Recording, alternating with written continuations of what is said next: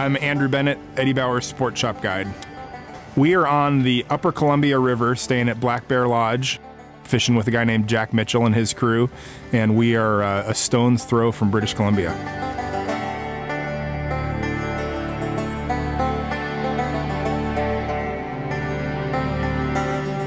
Working as a guide with Eddie Bauer is really a great process. We get really involved in both sort of thinking about products and then doing, testing and giving a ton of design input. Another thing that I appreciate about being involved is that we get to do a lot of pretty amazing trips to fantastic places.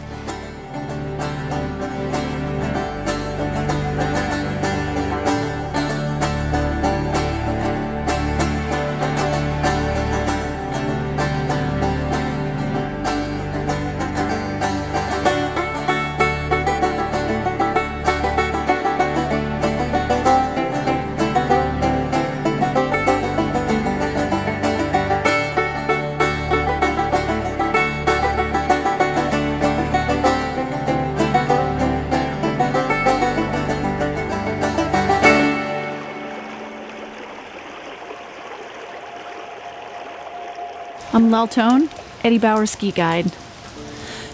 In the wintertime, I spend most of my time in the Tordrillo Range guiding heli skiing.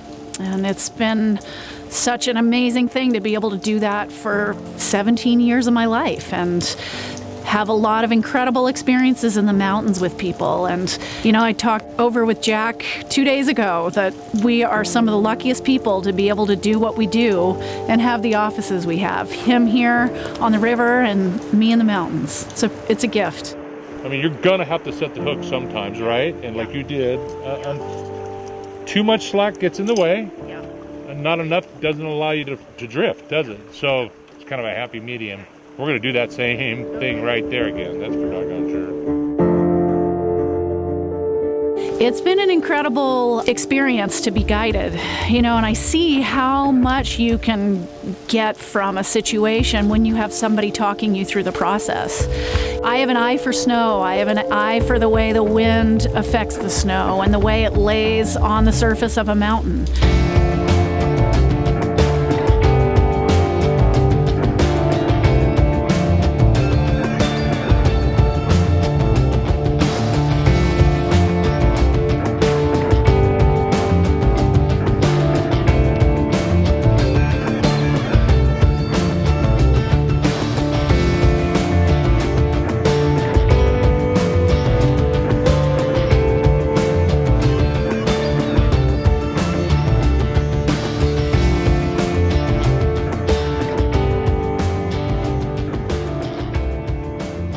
We're doing a variety of techniques, which I really appreciate. We're fishing a lot of big dry flies, which is super fun. Obviously, the visual element of watching trout eat on the surface, especially big flies, is great. We're also swinging. I like fishing two-handed rods, and I've been fishing a little 11-foot 5-weight switch rod, making little spay casts, and catching fish on the swing as well. Right. On a river like this one, I mean, the value of a guide who really knows what they're doing and who knows the water well is just, it's incredibly crucial. If I was, I've fished in a lot of places, if I was to show up on this river and try to have success, I would have a hard time. The river's huge. We talk a lot on Big Water about how you need to look for the river within the river and sort of look for structure and currents and seams that you would find in a smaller river. Especially on a huge river like the Columbia, there's certain places that look good and they're not. And there are some places that you're consistently going to be surprised. And so it's not just knowing what to look for, it's having put a lot of days in on these specific pieces of water and understanding, what's going to go well and what's not. It's been really cool to compare my experiences guiding and heli skiing and the way Jack guides this river, and we're accessing the Upper Columbia, a lot of water with a jet boat. And it's very similar to heli skiing in that you're covering a ton of terrain, you're covering at a high rate of speed. You can work a lot of that river and have a lot of success given these jet boats.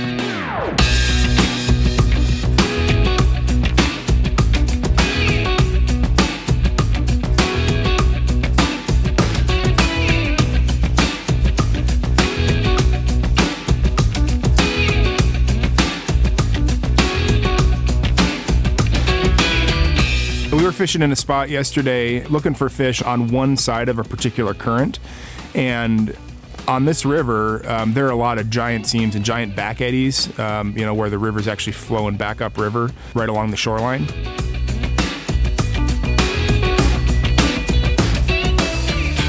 On the other side of the river, in a back eddy, we saw a fish rise. And we kind of clambered over there and were able to make some casts and catch a really, really nice rainbow on the surface.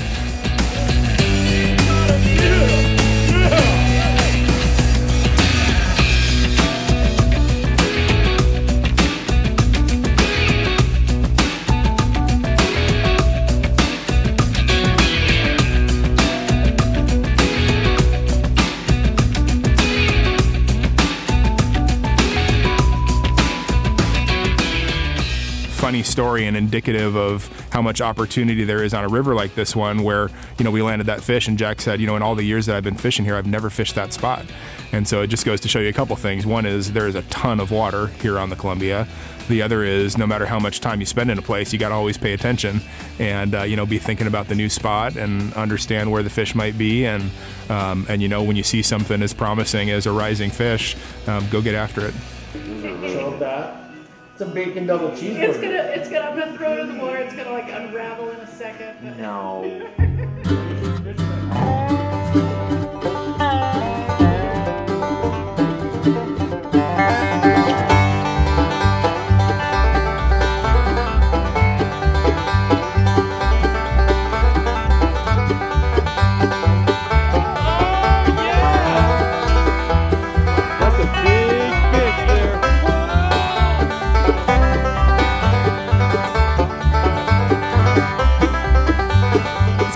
To fish with Jack. He's taught me so much in the last few days, and I have definitely been working on my fly fishing game. You know, came into this with a little rough around the edges, and he's been able to kind of fine-tune my technique and teach me so much. The biggest thing that first day was coming into an incredible situation. Let him go, let him go, let him go. Nice, Lel. Fish were biting and going after the fly, and it was really exciting.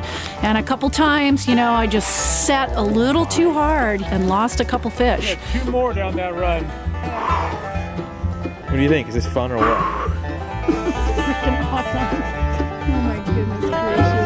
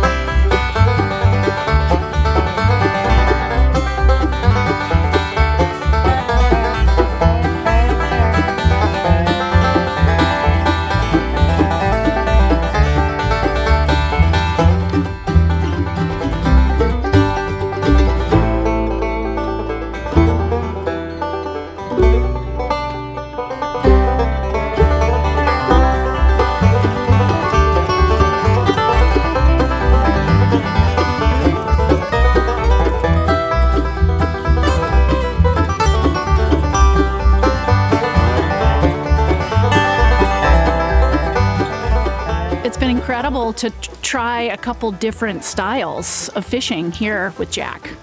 And, you know, we've been able to fish from the boat where we're working a section of water, and there he is at the oars just coaching you through the whole process. See that seam? Right there past the seam, right there on the hard line. And, you know, you're just, it's like a frenzy, and it's really, really exciting and really dynamic. And especially when you're getting to work the water with somebody else on the boat. Bennett and I had an incredible last stretch of water. He got a fish on and I got a fish on, and leaders were breaking, and having him by my side with a little more coaching, things kind of came together even more for me. And it was fun to be able to feel that my cast has been improving over the days, and that I can at least start to set the fly down where I want it to be. And so it was really fun to have him at my side and helping me out and giving me some pointers. And yeah, it's been great to have him on this trip as well.